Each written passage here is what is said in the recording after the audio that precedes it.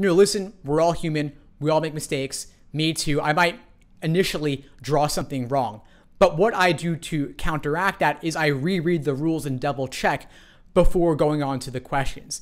That little extra, maybe 10 seconds or so, just double checking your diagramming of the rules could save you several minutes in the long run, because otherwise, and this happens to a lot of students, they'll be halfway through the game, then realize they made a mistake because nothing's working out, and then they have to go back and redo everything. So you definitely don't want to be in that position. Just take an extra second, double check that you drew everything correctly, look for your conditional indicators, for example, and then just double check knowing that before you move on. And listen, if you even can't get the orientation question right, that's probably a red flag that something went wrong. If you're getting 2 right answers or 0 right answers, go back to your rules, make sure you did everything correctly. If not, correct course and then move on.